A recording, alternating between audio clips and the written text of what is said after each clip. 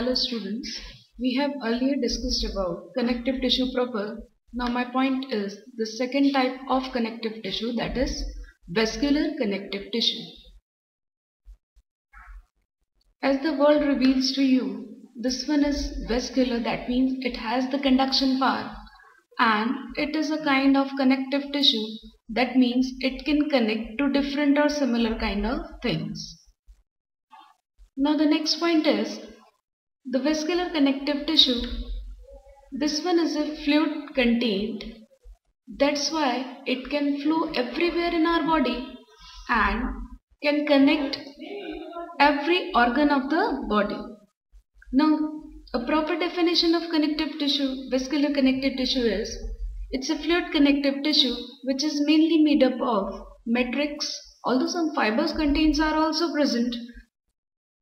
But this one is mainly made up of matrix, and in this kind of tissue we can conclude the following. First one is blood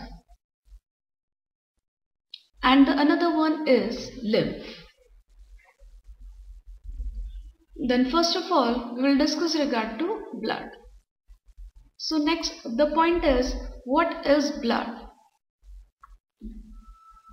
It's a fluid connective tissue or vascular connective tissue which is actually made up of two kind of things. These are blood corpuscles, or you can say blood cells, and the second one thing is plasma. In our body, approximately 5.5 to 6 liter blood is present. Approximately 5.5 to 6 liter blood is present. Now what are the components of blood? Just before of that, I want to tell you, blood formation process is called as hemopoiesis, and this one happens in bone marrow mainly. Now what are the components of blood? Blood is mainly made up of two kind of substances. The first one is a non-living substance and another one is a living substance. The non-living content or fluid content of blood is called as plasma, which makes the 55% part of blood. And rest of the 45% part is made up of cells which are called as blood corpuscles.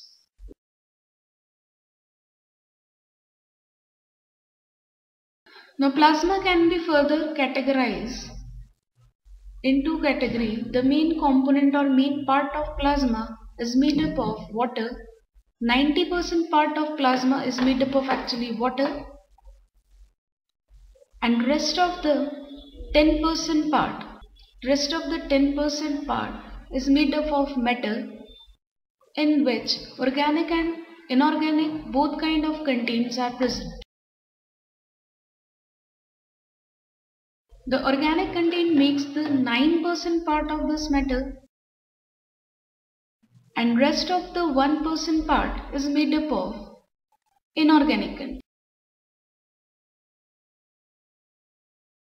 In the 1% part we can conclude salts and ions along with the gases present in blood like O2, CO2, ammonia. While in organic part, the maximum part is made up of protein. It's approximately 6 to 7%, in which albumin, globulin, fibrin, thrombin, such a kind of proteins are present, while the rest of the 2 to 3% part is made up of various metals like carbohydrate, fat or lipid, vitamins, hormones, excrete product, etc.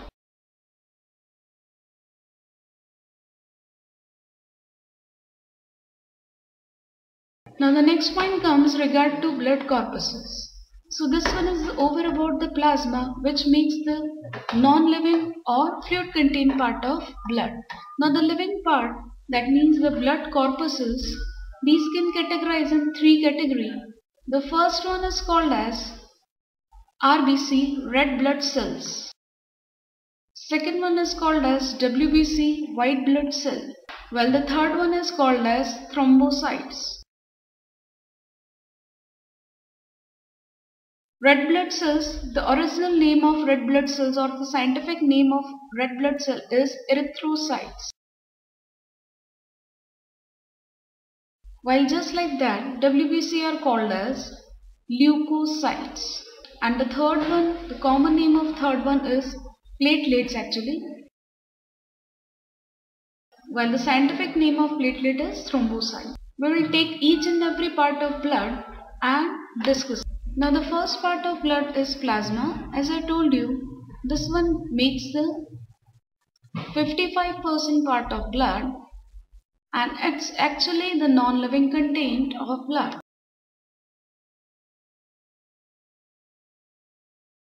This one is made up of water and matter, which can be further categorized in organic and inorganic matter. So the main work of plasma is it makes the water and ion balance in body. It's also helpful in the conduction of various substances like different kind of digestive food like glucose, fatty acids, amino acids, etc. Along with it's also helpful in the transportation of hormones, vitamins, and it's also helpful in a minute way. It's also helpful in the transportation of various gases which can dissolve in the blood plasma and conduct everywhere in the body. While the second content is blood corpuscles, which are of three kinds. The first one is called as RBC. It's red blood cell or red blood corpuscle. The scientific name of this is erythrocyte. Erythro means red, cyte means cell. So these are red in color, that's why this name is given to them. Formation of red blood cell is called as erythropoiesis. Again, this one happens in bone marrow. These are usually discoidal in shape. Before maturity, these are spherical in shape, and after that they become enucleated to retain more and more hemoglobin in it and form the discoidal shape. These contain hemoglobin, which is actually made up of ferrous content. It's a metalloprotein that is made up of ferrous content, and that's why this appears red in color. So the main function of this hemoglobin act as the respiratory pigment. So the main function of RBC is conduction of oxygen or transportation of oxygen. 97% oxygen can be transported as oxyhemoglobin, and the lifespan of RBC is 120 days in human beings. Now the next point is regard to WBC, the second kind of blood cell. WBC means white blood cells, although these are not white in color. These are devoid of color actually, or you can say these are colorless. That's why the another scientific name is given to them, that is leukocyte. Leuko, devoid of color, cyte cells. So these are colorless cells. These are irregular in shape. These are irregular in shape. These are only the true cells present in blood because they always contain nuclei in them. But the another feature of WBC, their nuclei may be differentiated in various lobes. So the another feature is lobe nuclei. Lifespan vary in WBC, different kind of WBC are present. Now the configuration of WBC or the classification of WBC.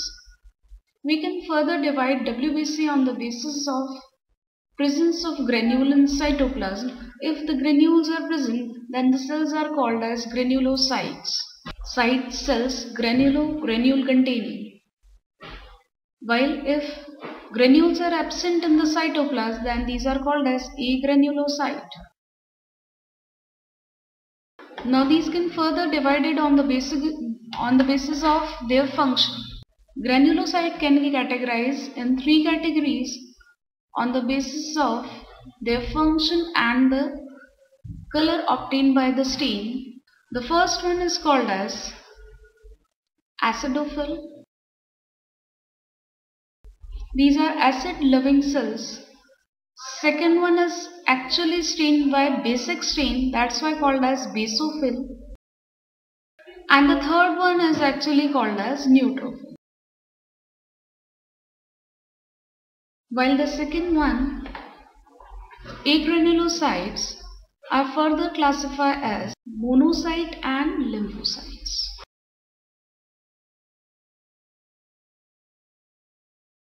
Now I am going to diagram of each kind of cell so that you can understand what's the structural difference in them. First I will take acidophil. As I told you, this one is granule containing cell and its nuclei is lobed. Lobe nuclei, usually two lobes of nuclei is present in acidophil, and acidic stain is actually eosin, that's why these are also known as eosinophils. In the cytoplasm you can see the granules.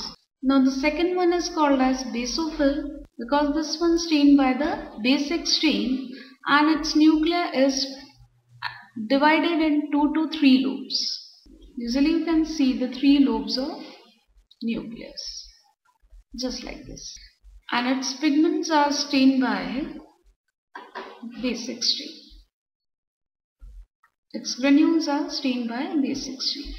The third kind of granulocyte is neutrophil, which look like this. It contains multi-lobe nuclei, which is usually differentiated in 5 lobes.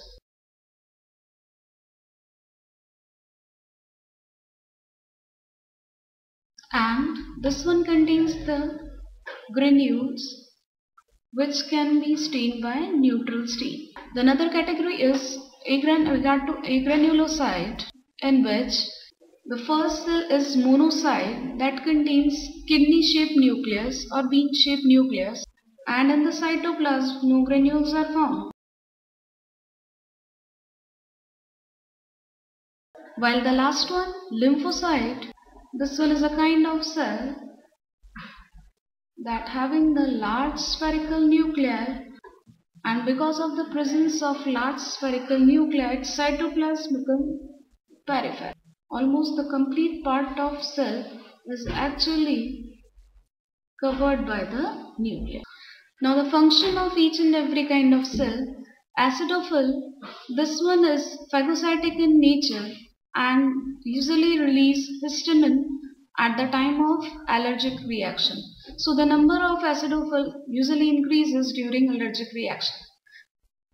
Basophils, these are the cells. Basophils are the cells which actually increase their number at the time of allergic reaction because it can also show the secretion of histamine, or I can say this one is the main responsible for the allergic reaction.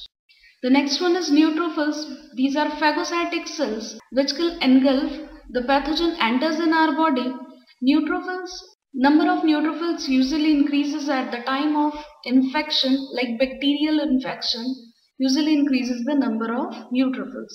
While next one is the monocyte, it's also known as wandering cells because they can show diapedesis, they can move out of vessels, so they can show diapedesis, and because of that they can cross the blood vessels. That's why these are called as wandering cells. While the last one is lymphocyte, as the word reveals to you, these are the sites or cells which can attain maturity in lymph nodes. Basically, lymphocytes get collected in lymph nodes and act with lymph. These are the cells that can produce antibody. These can categorize in 2 categories. The first one is T lymphocyte and another one is B lymphocyte. B attain the maturity in bone marrow while T attain the maturity in thymus gland, and both are helpful in the formation of our immune system, either forming the immune system or can engulf the whole material, like engulf the bacteria, or can show the allergic reaction. These WBC can protect us. That's why these are commonly called as soldier of our body. Now the last one is platelets. These are formed by the fragmentation of WBC and RBC. So these are actually non-true cells. These are always without nucleus. But these can contain a specific kind of protein called as thromboplastin. And because of the presence of thromboplastin, these cells are called as thrombocytes. These are helpful in the blood clotting. The main function of platelet is blood clotting. Breaking platelet releases thromboplastin, which act as an enzyme, and a sequential biochemical process starts, and because of that blood clotting happens. This is over about blood. Now the last part of vascular connective tissue is lymph. Lymph is formed in lymphoid tissue, and this is basically formed by the filterization of blood. That means if we remove RBC and some specific protein like fibrin, thrombin, etc., then the remaining part of blood is called as lymph, and it forms the lymphatic system. It also acts as the middleman in our body. Like if blood wants to diffuse anything towards cell, first of all this one is received by lymph, and later on that is moved towards cells or tissue. Same like that, if cells reveal something, that will move towards blood via lymph. You can take the example of oxygen and CO2 like this, and now you can understand why I am saying this one act as the middleman of blood. It's also called as tissue fluid, and it's also helpful in the transportation of various substances by doing work as middleman. So it's over about vascular connective tissue. Thank you, students.